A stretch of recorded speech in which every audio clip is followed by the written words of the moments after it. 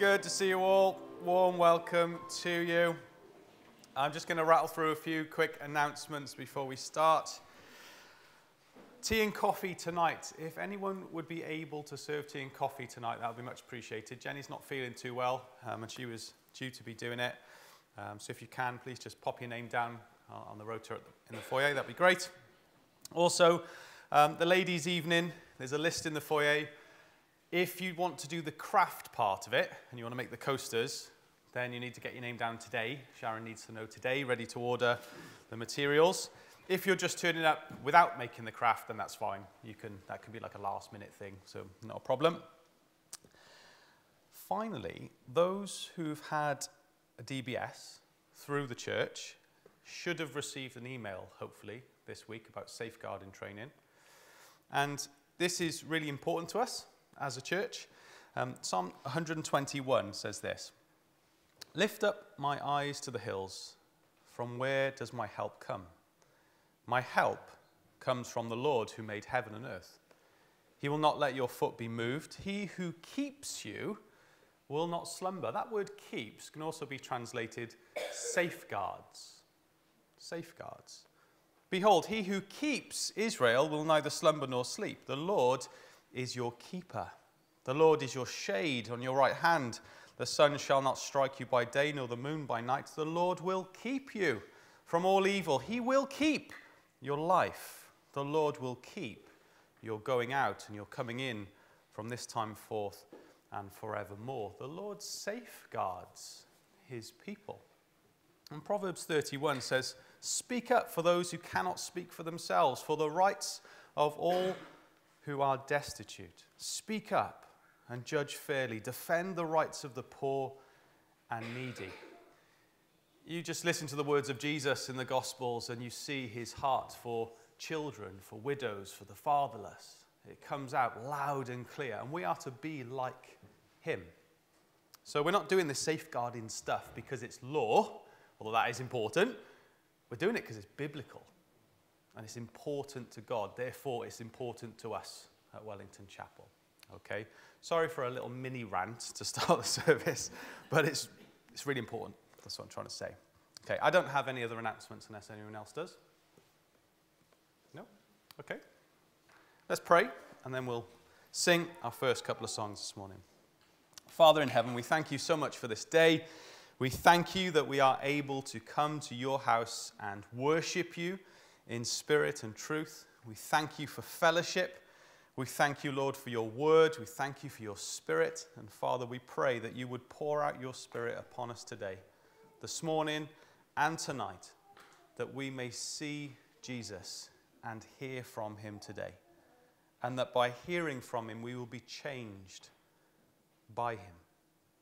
Lord, we need to change. And we pray as well, Father, for those who are unwell at the moment. We pray for John, who's due to be leading the service this morning. We pray that you would draw alongside him, Lord, that you would comfort him. We pray for Jenny, who's not feeling well.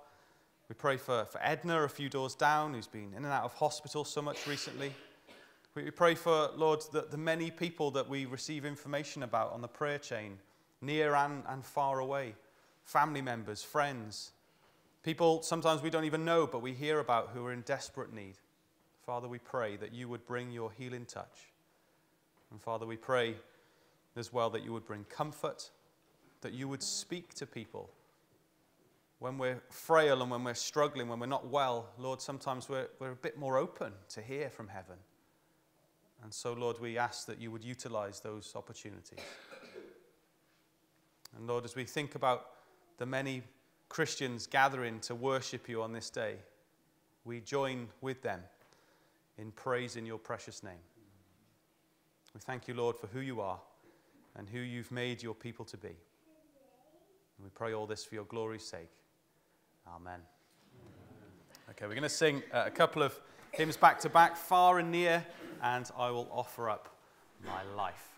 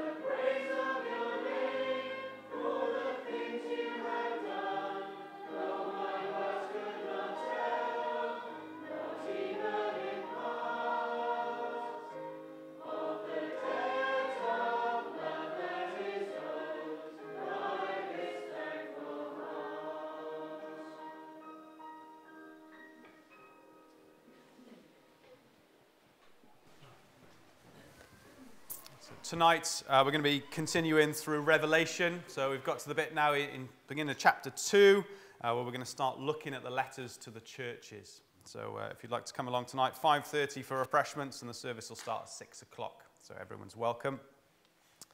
Okay, children, you know the drill. Memory verse.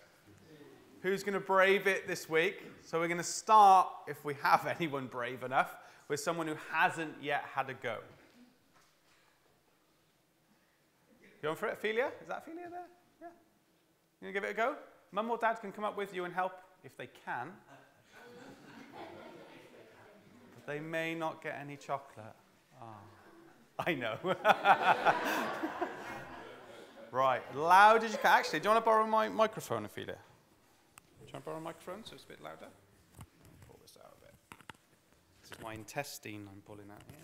Yeah. Glory in the grace and the knowledge of our Lord Jesus Christ.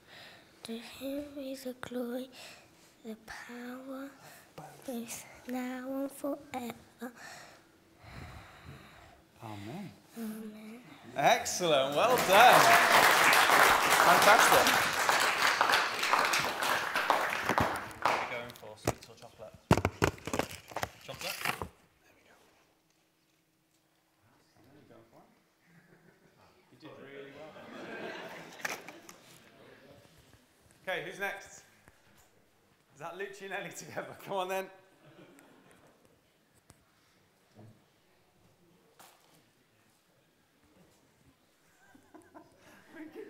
So funny. Right, you ready? No, you're not facing this way, face that way. Who's going first? Lucci. No, I've been that. Okay, come on then, loud. Say it loud then.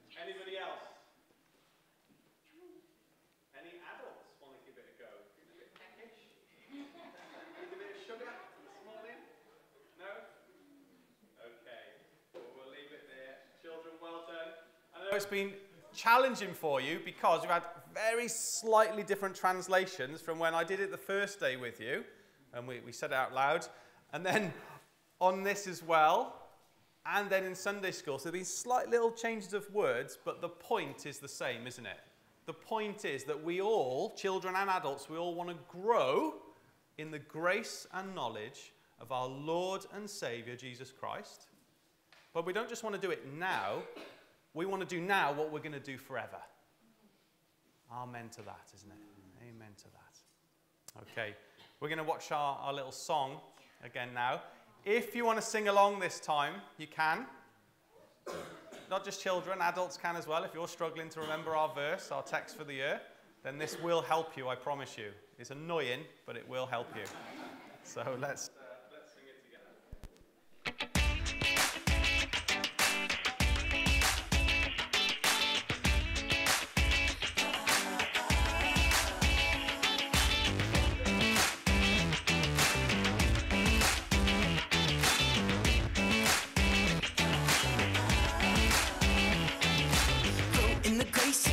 Of our Lord and Savior, Jesus Christ. Grow in the grace and knowledge of our Lord and Savior, Jesus Christ. Grow in the grace and knowledge of our Lord and Savior, Jesus Christ. Grow in the grace and knowledge of our Lord and Savior, Jesus Christ. To him be glory, God.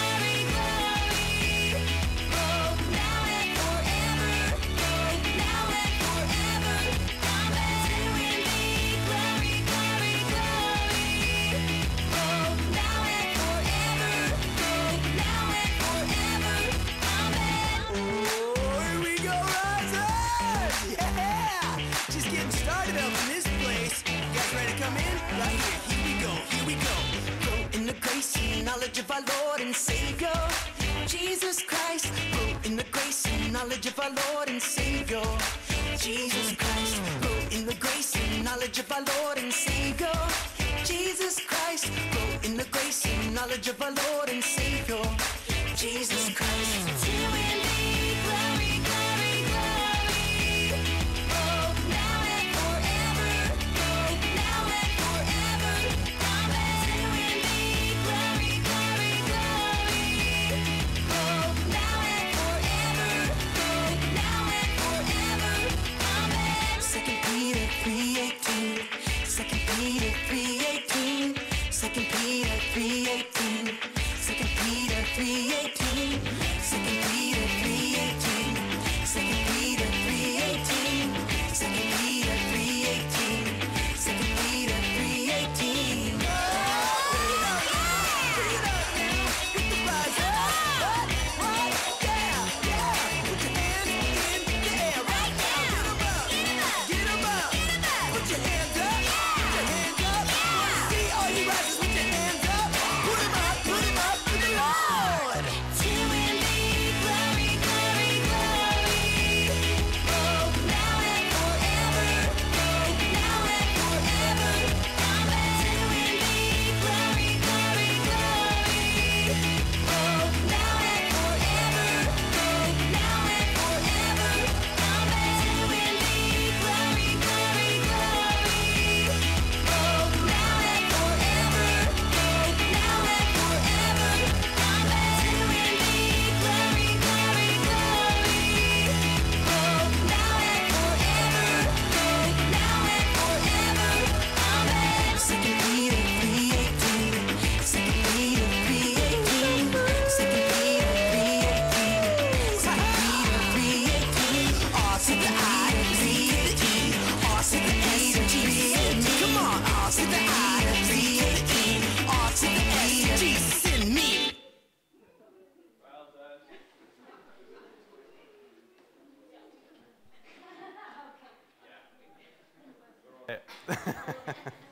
Tipex hasn't been found yet.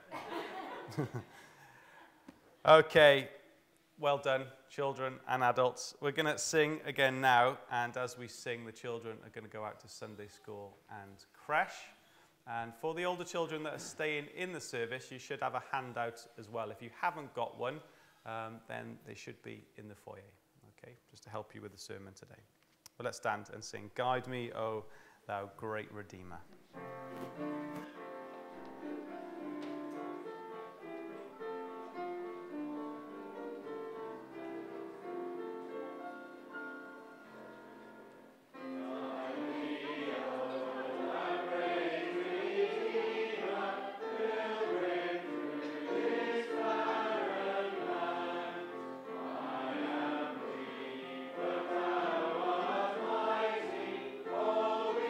With thy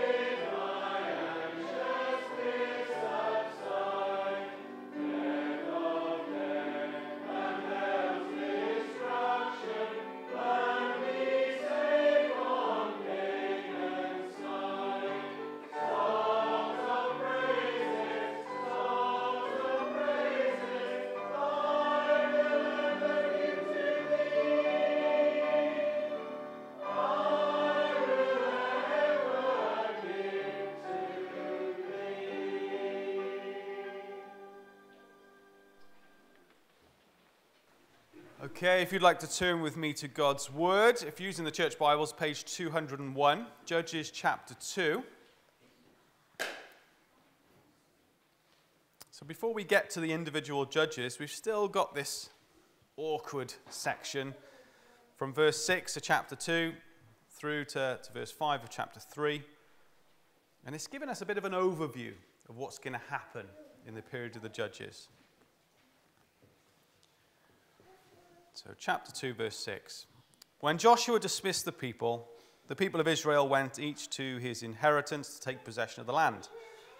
And the people served the Lord all the days of Joshua and all the days of the elders who outlived Joshua, who had seen all the great work that the Lord had done for Israel. And Joshua, the son of Nun, the servant of the Lord, died at the age of 110 years. And they buried him within the boundaries of his inheritance in Timnath-Heres, in the hill country of Ephraim, north of the mountain of Gash. And all that generation also were gathered to their fathers. And there arose another generation after them who did not know the Lord or the work that he had done for Israel. And the people of Israel did what was evil in the sight of the Lord and served the Baals, and they abandoned the Lord, the God of their fathers, who had brought them out of the land of Egypt. They went after other gods from among the gods of the peoples who were around them and bowed down to them. And they provoked the Lord to anger. They abandoned the Lord and served the Baals and the Ashtaroth. So the anger of the Lord was kindled against Israel, and he gave them over to plunderers who plundered them. And he sold them into the hand of their surrounding enemies, so that they could no longer withstand their enemies. Whenever they marched out, the hand of the Lord was against them for harm, as the Lord had warned, and as the Lord had sworn to them, and they were in terrible distress. Then the Lord raised up judges, who saved them out of the hand of those who plundered them. Yet they did not listen to their judges, for they whored after other gods and bowed down to them. They soon turned aside from the way in which their fathers had walked, who had obeyed the commandments of the Lord, and they did not do so. Whenever the Lord raised up judges for them, the Lord was with the judge, and he saved them from the hand of their enemies all the days of the judge. For the Lord was moved to pity by their groaning, because of those who afflicted and oppressed them. But whenever the judge died, they turned back and were more corrupt than their fathers, going after other gods, serving them and bowing down to them. They did not drop any of their practices or their stubborn ways. So the anger of the Lord was kindled against Israel. And he said, because this people have transgressed my covenant that I commanded their fathers and have not obeyed my voice, I will no longer drive out before them any of the nations that Joshua left when he died, in order to test Israel by them, whether they will take care to walk in the way of the Lord as their fathers did or not. So the Lord left those nations, not driving them out quickly, and he did not give them into the hand of Joshua. Now these are the nations that the Lord left to test Israel by them, that is, all in Israel who had not experienced all the wars in Canaan. It was only in order that the generation of the people of Israel might know war, to teach war to those who had not known it before. These are the nations, the 5 lords of the Philistines, and all the Canaanites, and the Sidonians, and the Hivites who lived on the Mount Lebanon, from Mount Baal Hermon as far as Lebo Hamath. They were for the testing of Israel, to know whether Israel would obey the commandments of the Lord, which he commanded their fathers by the hand of Moses. So the people of Israel lived among the Canaanites, the Hittites, the Amorites, the Perizzites, the Hivites, and the Jebusites. And their daughters they took to themselves for wives, and their own daughters they gave to their sons, and they served their gods. Father, please help us to navigate through this difficult chapter. Help us to relate to the Israelites back in those days. Help us to learn from the mistakes that they made, and also learn from their faithfulness and the good things that they did. Help us not to detach ourselves because of the period of time that's passed between us. But instead, Lord, help us to see ourselves in their shoes and to relate to the God who is the same yesterday, today, and forever. We ask this in Jesus' name. Amen. So here we've got an overview, as I said a moment ago, of the book of Judges, and there's three kind of things that happen in a cycle. So this cycle just continues all the way through Judges. So it's disobedience, consequences, and then deliverance. And those are the three things we're going to look at, essentially. That's how we're going to break it up. So disobedience first, consequence, deliverance. Israel disobeys God. They do their own thing, and they're heavily influenced by the people around them, who they've chosen to allow remain in the land that God had given them. And they disobey. And the consequence of that is God removes his hand of protection from Israel. So he says, I'm not going to save you anymore. I'm not going to give you that victory. And so the other consequence of that is unbelieving people rule over them. And they have their way. But then God sees the misery of his people, so he delivers them. Now, I believe in the sovereignty of God. I believe that he's in control of all things. I believe that he restrains evil in the world. I believe that he allows some bad stuff. And I know that's really hard for us to get our heads around, because even I often will read my Bible, or I'll just look around at what's going on in the world, and I'm uncomfortable with what he allows. I'm uncomfortable, and I don't understand all that's going on in the world, all that's gone on previously. And I'll often ask that question, Lord, what are you up to? What are you doing? Where is your hand in all this? And this little section, I know it might seem a bit intimidating when we read it in a big chunk like that, but this tells us what God is up to during this period in history, the chaos of the Judges. It tells us what is God up to. For everyone asking that question, it gives us a bit of an insight to it. So let's get straight stuck in. So first point, disobedience. There's two main areas of disobedience that we read about. Firstly, marrying the Canaanites. Israelites were intermarrying with the Canaanites. God told them not to do that. They didn't listen to him, did their own thing. But also then, that led to them worshipping idols, worshipping so-called gods, fake gods that belonged to the Canaanites. And Baal, one of the gods that we read about here in Judges, he was the god of storm and sex. And the Canaanites, they were obsessed with fertility. So they fertility of crops as well, fertility of livestock, fertility of family. Absolutely obsessed by it. And then Ashtaroth, that we read about, she was like Baal's female counterpart, if you like. And so the fertility of the land, the fertility of the livestock, the fertility of people was dependent upon the sexual relationship between Baal and Ashtaroth. I know this sounds absolutely bonkers, but this is what they believed. That there's this male mini-god and a female mini-god, and you know, if they're getting it on together really well, then that means the land's going to be fertile. And the way that the human worshipper helped was that you would visit the kind of shrine, I suppose they would have called it, and you would then have sex with a temple prostitute. And that was your way of helping to fertilize the land. You're helping Baal and Ashtaroth, because the man would represent Baal or Baal, and the lady would represent Ashtaroth. And that's what's going on. This is the chaos that's going on. So you would hope that the Israelites would look upon that and say, that's insane. That's disgusting, that's insane, that's horrible, not having anything to do with that. They might not have agreed with it theologically, but practically, I think they thought, quite fancy that. Sounds quite good. And so they did it. They joined in that practice. Now, you might just think, it's just sex. It's just a physical, sinful desire and all the rest of it. Not that sex is a sinful thing in itself, obviously.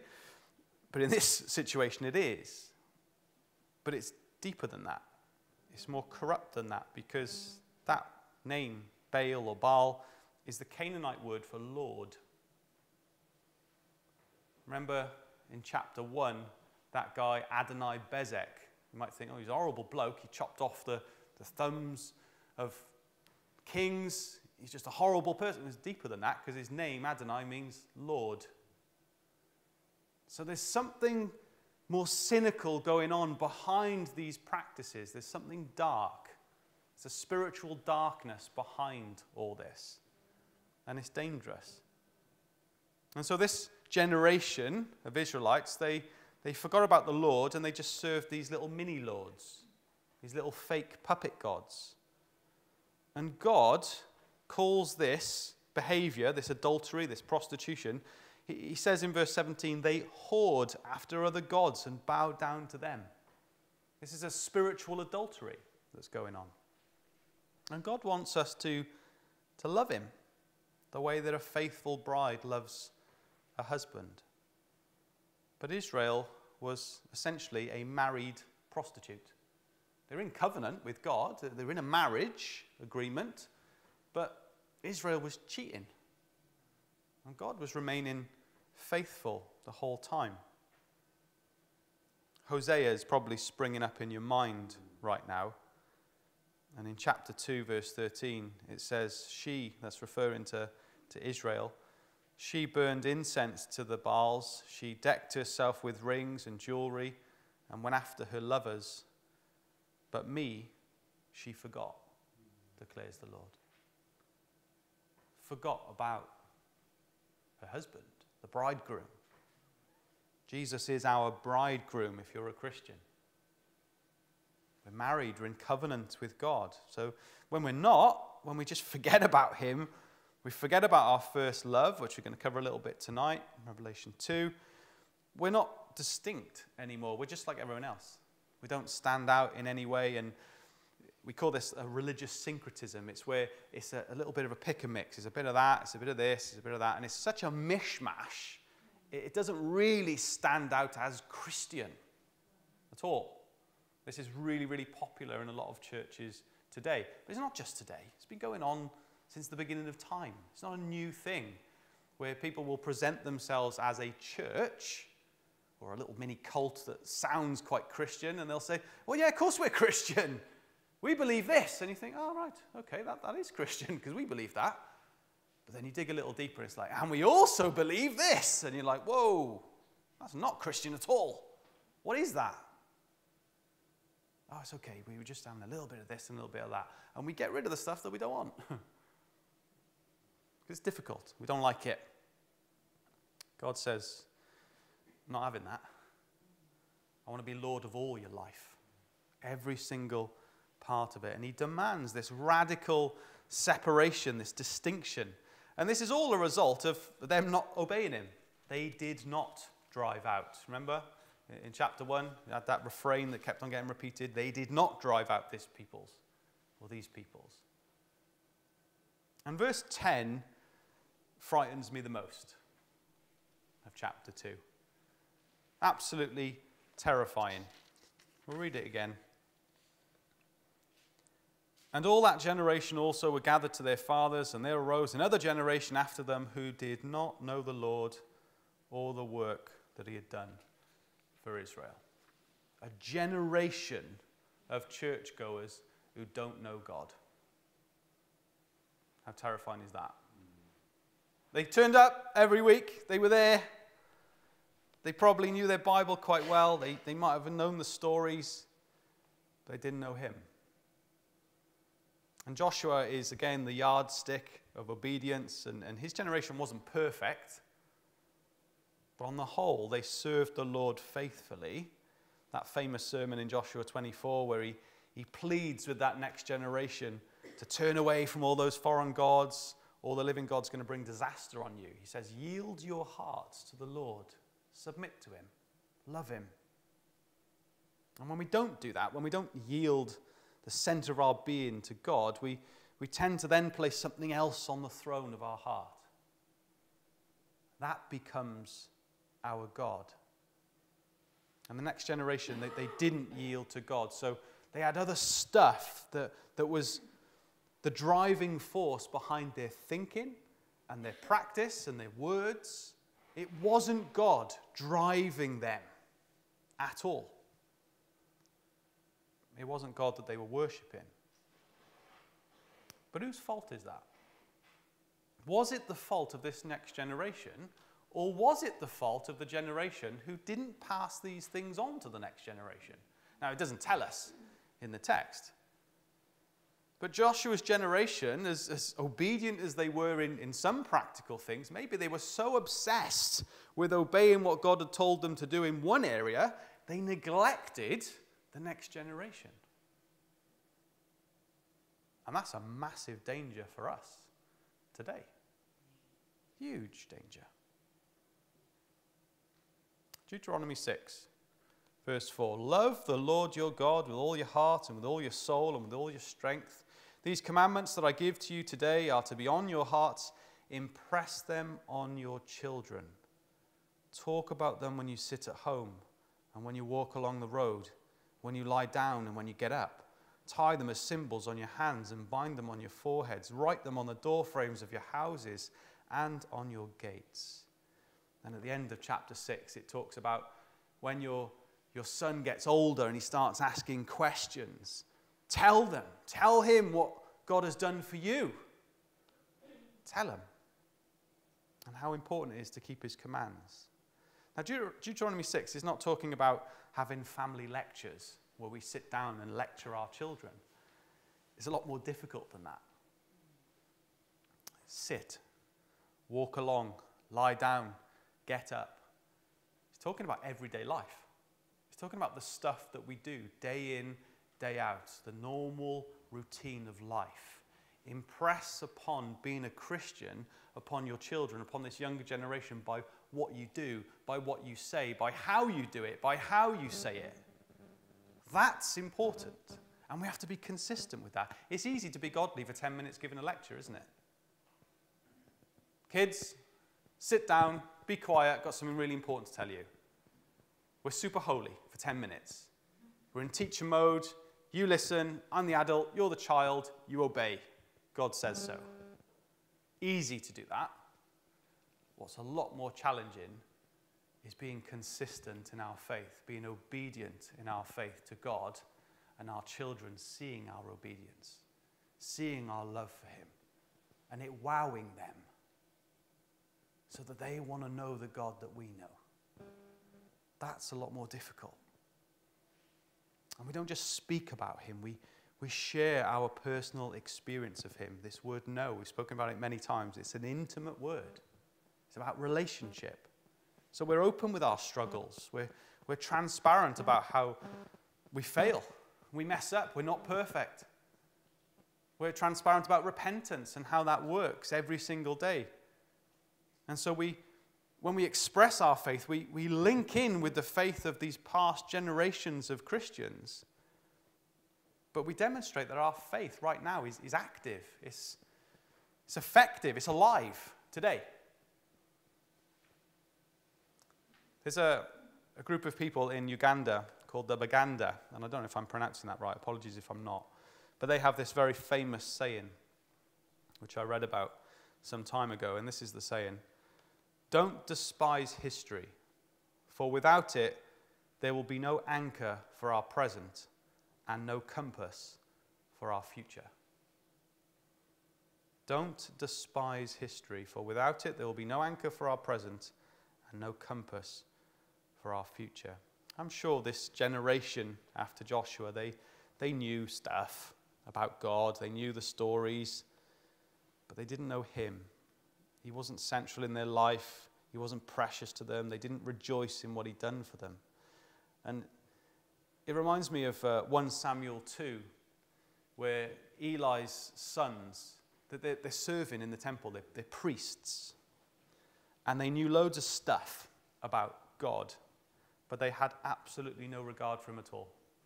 They didn't care for him in any way. God just didn't matter to them. They never ever wondered, what are you up to, Lord, in this situation? They didn't care. Dangerous, really, really dangerous. And so I think how we apply that as a church today is we avoid raising children that just know a lot of theology and no reality of God. Yes, we want to teach the children memory verses. We want to teach them Bible stories, but we also want to show God to them in our lives. And I'll tell you something, us parents, we can't do it alone. I can't do it by myself. I'm not capable of fulfilling Deuteronomy 6. Not only do I need the help of the Holy Spirit, but I need your help as well. Even in a Christian married couple, where there's two of us, Carla and I can't do it ourselves. We need the church's help. That's the beauty and benefit of being part of a local church family. The other adults invest in the children of the church, in that next generation. It's our responsibility. And we want them all to get to the point that the Apostle Paul did in Philippians 3. I count everything as loss because of the surpassing worth of knowing Christ Jesus my Lord. Basically says, everything else that I know is absolute garbage compared to knowing Jesus. It's almost pointless compared to knowing Jesus. That's how much it means to him. Okay, the consequence. The consequence of disobedience essentially is oppression.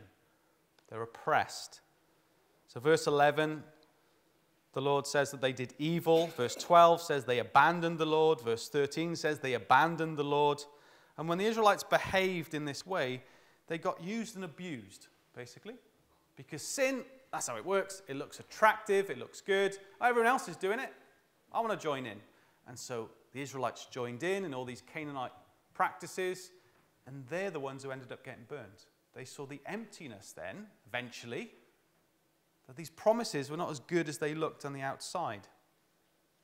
And you end up becoming enslaved and vulnerable to that sin. So if you have a look at verse 14, we'll read verse 14 and 15 again. So the anger of the Lord was kindled against Israel, and he gave them over to plunderers who plundered them, and he sold them into the hand of their surrounding enemies so that they could no longer withstand their enemies. Whenever they marched out, the hand of the Lord was against them for harm, as the Lord had warned, and as the Lord had sworn to them, and they were in terrible distress. So 3 things he did. He handed them over, he sold them to their enemies, and his hand was against them. Now, we know from reading other parts of the Bible, God is a jealous God. He wants you all for himself. So when you come to church on a Sunday and you worship him and praise him, and then you do the odd prayer and Bible reading in the week and say some Christian stuff and read some Christian books, but then alongside that, we're worshiping other things and little lords and pretend gods. And we have idols in our heart, and we share our affection. We cheat on him. And we don't just cheat on him, and it doesn't just offend God, but it affects us in a negative way. And God, that hurts him, because he loves his children so much. He doesn't want to share us, but he also doesn't want to see us get taken advantage of by this fake hope, empty promises, liars. And the problem is, the more that we do this kind of behavior that the Israelites are doing, the more that it becomes a deeply entrenched habit. We get into really bad habits, and then it makes it almost impossible to do good. If you have a look at verse 16 to 19 again, I'm not going to read it again, but you just see this pattern of behavior and this repeated behavior. It's normal. To sin and to do all this wicked stuff is just normal. Jeremiah 13 says, "Can the Ethiopian change his skin, or the leopard his spots? Neither can you do good, who are accustomed to doing evil."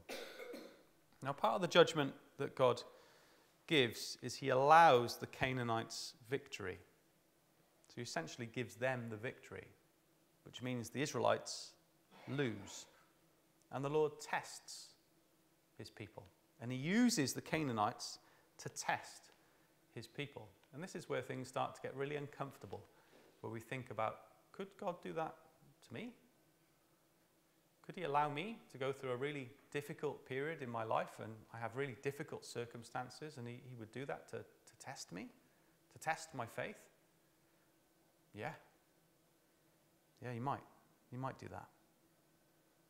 Verse 21, I will no longer drive out before them any of the nations that Joshua left when he died in order to test Israel by them, whether they will take care to walk in the way of the Lord as their father did or not. What does a test do? Well, I know children who are present, you're probably thinking, I hate tests. I look back on my life, I hated all the tests as well. But tests do force you to study, to be disciplined. They force you to learn, don't they? Are we going to learn? Will Israel study this situation and realize why they're not winning the battles anymore? Why they're not getting these victories? Will they learn from their mistakes? Will they seek deliverance?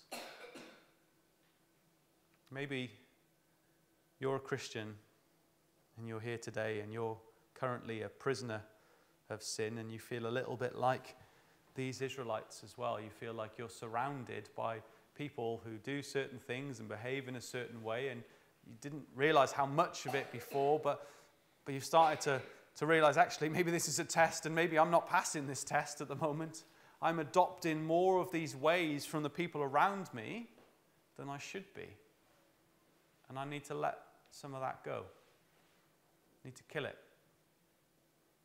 And there's only one way we can do that, and we come to the cross to kill sin. 1 Peter 2:11 says, Beloved, I urge you, as foreigners and exiles, to abstain from sinful desires which wage war against your soul. Live such good lives among the pagans that though they accuse you of doing wrong, they may see your good deeds and glorify God on the day he visits us. Okay, last point. Deliverance. So disobedience, consequence, and now finally deliverance. When Israel does realize, so there is a pattern of behavior, but when Israel does get to the point where they realize the error of their ways and they kind of repent, God sends a judge. He sends a chosen judge to deliver them and to rescue them. But here's the problem, and this is where you'll feel uncomfortable again when we go through the book of Judges. There'll be this sense of, yes, God's raised up a judge and he's rescued the people. Come on. But then you look at the judge, and you don't even have to look that carefully, and they're pretty wicked. Even the judges are corrupt, liars, adulterers. And it just, something doesn't sit quite right with us because we're like, what? This is the best of the bunch that God's raised up. And he is delivering his people, but look who he's using to deliver his people. And even here in chapter 2, deliverance doesn't make a lot of sense to us. So if you have a look at verse 14, the beginning of verse 14, put that together with the beginning of verse 16. So the anger of the Lord was kindled against Israel, and he gave them over to plunderers. Verse 16. Then the Lord raised up judges who saved them out of the hand of those who plundered them. It's like, what? The one who gave them into the hands of the plunderers saved them from the hand of the plunderers. The hand that's against them is nevertheless mysteriously and majestically for them. God's heart is stirred for his people, even when his people are cheating on him. Even when our hearts are far away from him, his heart is for you. He never stops loving you, even when your love for him is so cold. That's how great his love is. And we're supposed to look at each and every one of these human judges and say, I need something more than that. I need something more than a temporary deliverer. Because every time the deliverer dies, they stay dead. And everyone goes back to how they were before. We need a deliverer who, is willing to lay down their life for us and lead us and deliver us, but who doesn't stay dead. Who can rise above even death. We need a leader who doesn't compromise purity to gain victory. We need a leader who can deliver the soul and not just the body. And that's why God had to come himself. And that's what all these judges are pointing to. They're pointing to the ultimate one who has enough power to deliver us from sin, who has enough compassion to forgive us our sins, and has enough love to lay down his life for a people who constantly cheat on him. And that's why the Father sent Jesus. Lamentations 3 says, because of the Lord's great love, we are not consumed, for his compassions never fail. They are new every morning. Great is your faithfulness. I say to myself, the Lord is my portion, therefore I will wait for him. The Lord is good to those whose hope is in him, to the one who seeks him. Our brothers and sisters that we read about in this period of history, they waited for the anointed one. That means the one full of the Spirit. And they waited. And when he arrived, the ones who knew about him rejected him. But the ones that had a relationship with him, ones who knew him, they were saved by him. You shall call his name Jesus, for he shall save his people from their sins. Turn with me to Psalm 106, and we'll finish with this.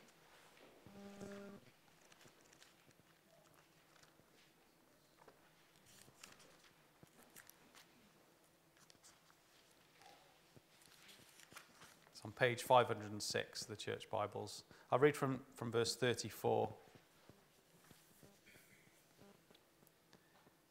They did not destroy the peoples as the Lord commanded them, but they mixed with the nations and learned to do as they did. They served their idols, which became a snare to them. They sacrificed their sons and their daughters to the demons. They poured out innocent blood, the blood of their sons and daughters, whom they sacrificed to the idols of Canaan, and the land was polluted with blood.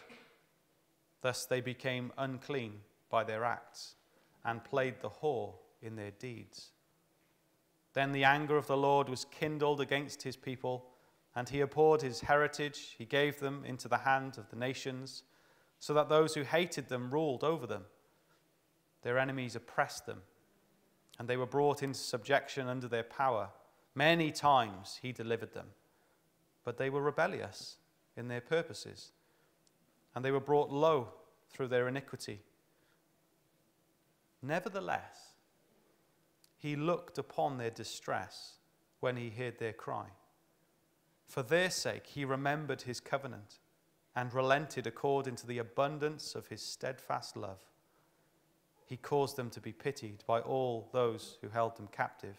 Save us, O Lord our God, and gather us from among the nations, that we may give thanks to your holy name and glory in your praise. Blessed be the Lord, the God of Israel, from everlasting to everlasting. And let all the people say, Amen. Amen. Praise the Lord. Well, that's what we're going to do now. We're going to stand and sing and ask this question as we praise God. We're not going to ask it to each other, because the Bible says that's what we do. We don't just sing praise to heaven and to God, we also sing to each other. And we're going to ask that question, who is there like you? It's a rhetorical question, because the answer is no one. Absolutely no one. Let's stand and praise God.